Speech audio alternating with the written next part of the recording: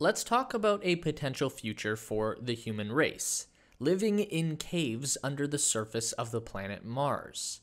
This has long been thought of as a very practical way to achieve life on Mars, sheltered under the ground and protected from cosmic radiation, meteors, and abrasive dust storms. And according to new scientific discoveries being made right now about the nature of the red planet, the living conditions in these Martian caves might be downright hospitable for the future human settlers. So here is how we're gonna do it.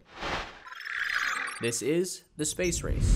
We all love the idea of humans living on the planet Mars. It's been a cornerstone of science fiction for decades. The dream that we could establish a second home on a new world. This has been a long-held goal for some very influential people in our society, namely Elon Musk, the head of SpaceX. Elon's master plan for his rocket company is to make human life multiplanetary. On a philosophical level, he wants to extend the light of consciousness into the stars. On a practical level, Elon thinks we need a level of redundancy when it comes to planets. If something catastrophic were to happen to the Earth, then we need a contingency plan, an option B. We don't have a whole lot of options at hand, unfortunately. There's the cold, gray wasteland of the moon, conveniently located but severely lacking in livable potential. There's Venus, an acidic molten hellscape with an atmosphere so thick and hot that none of our probes sent there have been able to survive more than a few minutes. And then there's Mars. It's not exactly move-in ready, but it is a bit of a fixer-upper with some potential. For example, Mars does have an atmosphere. It's much thinner than the Earth, but still offers a lot more than the Moon, and at least it's not the pressure cooker environment of Venus.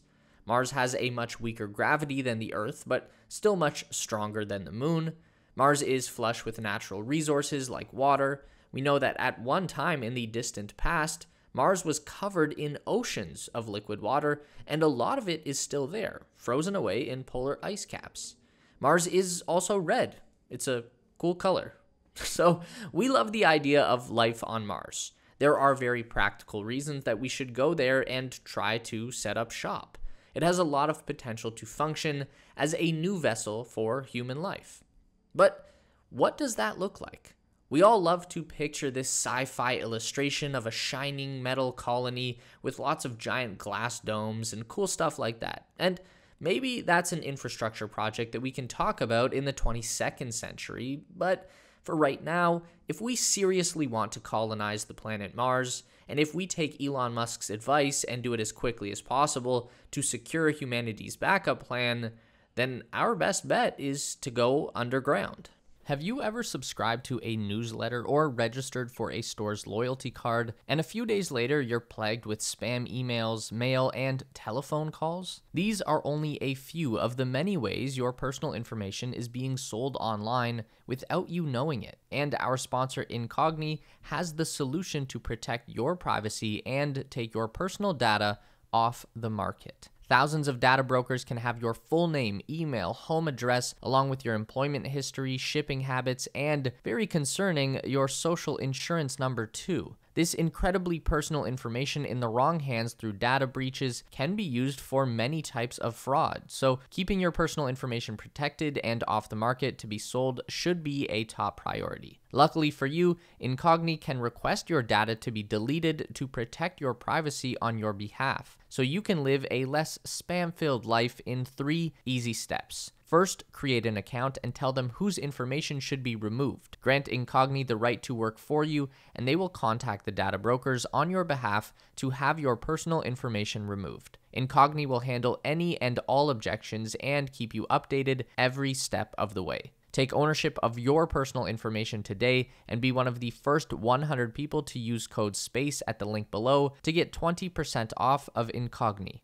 The reality of life on Mars will require significant protection from the elements. That means radiation, micrometeorites, atmospheric exposure, and dust storms. Radiation is going to be a big concern for long-term settlements on Mars. Exposure to radiation from the sun is about 40 to 50 times greater on the surface of Mars compared to the surface of the Earth. This is because Mars has no active molten core, and therefore no magnetosphere to repel cosmic rays and solar winds.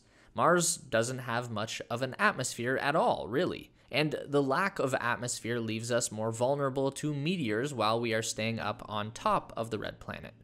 Earth has a very dense atmosphere, so when meteorites hit it at a speed of up to 72 kilometers per second, the intense heat generated by friction causes the rock to burn up long before it reaches the ground.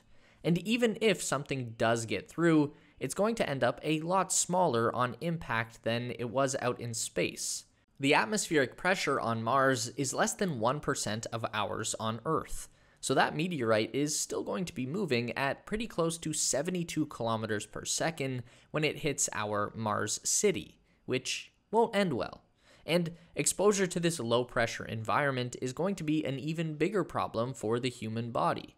If there were to be a breach in the habitat and a depressurization, then our blood would literally boil and our eyeballs would explode. So going underground would be a great way to solve some of the biggest challenges that the planet Mars throws at us, and Elon Musk knows this very well. There's a clip of Elon Musk answering questions at a conference back in 2017, and when asked about how the tunnel boring idea would relate to his Mars colony plans, Elon said this: "I do think getting good at digging tunnels could be really helpful for Mars. Building underground habitats with good radiation shielding, you could build a whole city underground if you wanted to.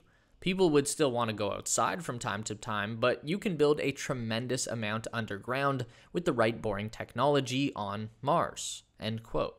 This could be a not-so-subtle pitch by Elon to get his boring company involved in tunneling out a new underground colony on Mars, but it's hard to say. What if I told you we don't even need boring machines on Mars, though, because it's already full of natural tunnels? This is kind of mind-blowing, but it turns out the planet itself has already done the hard work for us. The surface of Mars is full of rock formations called lava tubes. These are leftovers from the ancient times when Mars was volcanically active, just like the Earth. At some point over the past 4 billion years, our two planets probably looked very similar to each other, living bodies with active molten cores of rock and metal. The giant mountain Olympus Mons on the surface of Mars is the tallest known mountain in the solar system, more than 2.5 times the height of Everest. This is the remnant of a Martian volcano. But Mars started to cool down much faster than the Earth. Maybe because it's smaller, maybe because it's farther away from the sun, but the core of Mars solidified, the magnetic field dissipated, and the atmosphere was blown away by the solar wind. But left behind were these gigantic tunnels cut into the surface rock by the ancient lava flows. We know that these tubes exist on Mars because we have observed the skylights in the tunnel ceilings in our satellite flybys. These are points where the roof of the lava tubes caved in, leaving a perfectly round hole in the surface that reveals the hollow cavern underneath.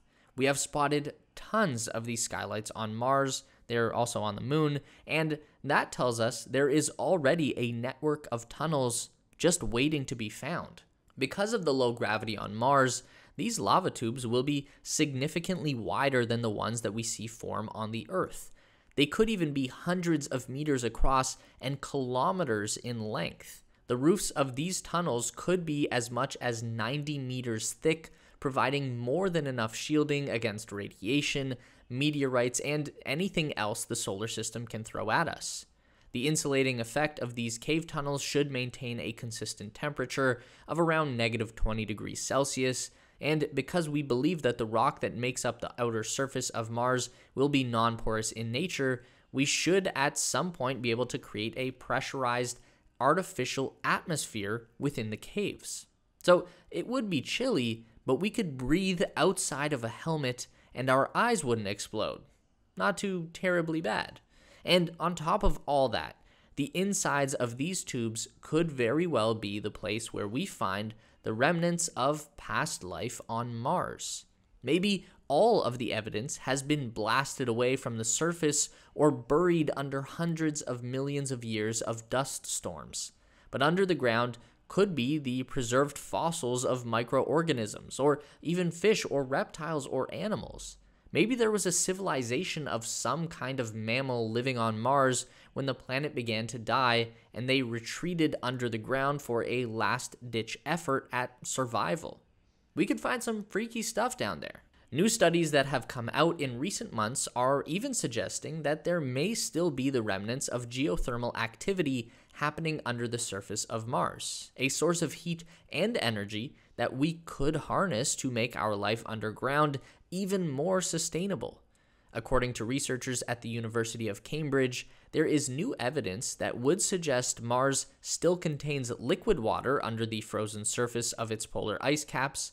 They've come to that conclusion by monitoring the patterns of the ice caps change in height through the Martian seasons, noticing that the altitude of the frozen peaks would rise and fall in undulating patterns, suggesting that they are actually floating and not frozen all the way through to the rocky surface. Professor Neil Arnold from Cambridge's Scott Polar Research Institute, who led this research, told the Journal of Nature Astronomy the combination of the new topographic evidence, our computer model results, and the radar data make it much more likely that at least one area of subglacial liquid water exists on Mars today, and that Mars must still be geothermally active in order to keep the water beneath the ice caps liquid.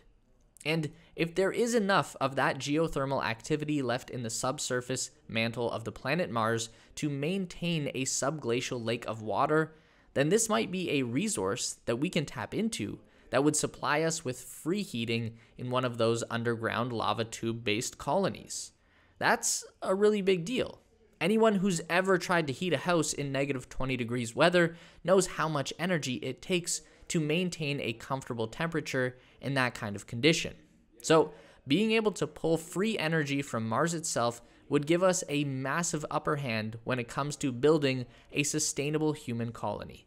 And let's be real, we are going to need all the help we can get to even begin to pull off something of this magnitude. But when we start to think about how we might leverage the natural environment of the planet Mars and make it work to our advantage, suddenly things seem a bit more possible. What do you think, though? Would you live in a cave on Mars, or are you still pulling for that dome city? Let us know in the comments below. Meet us back here every week for more updates on everything aerospace industry and interstellar exploration related. Make sure to give the video a thumbs up today if you liked it. That really helps us out for real. And subscribe to the Space Race for more videos just like this. We do one long form essay and one news update every week. And if you'd like more, we've got 2 more on the screen for you right now.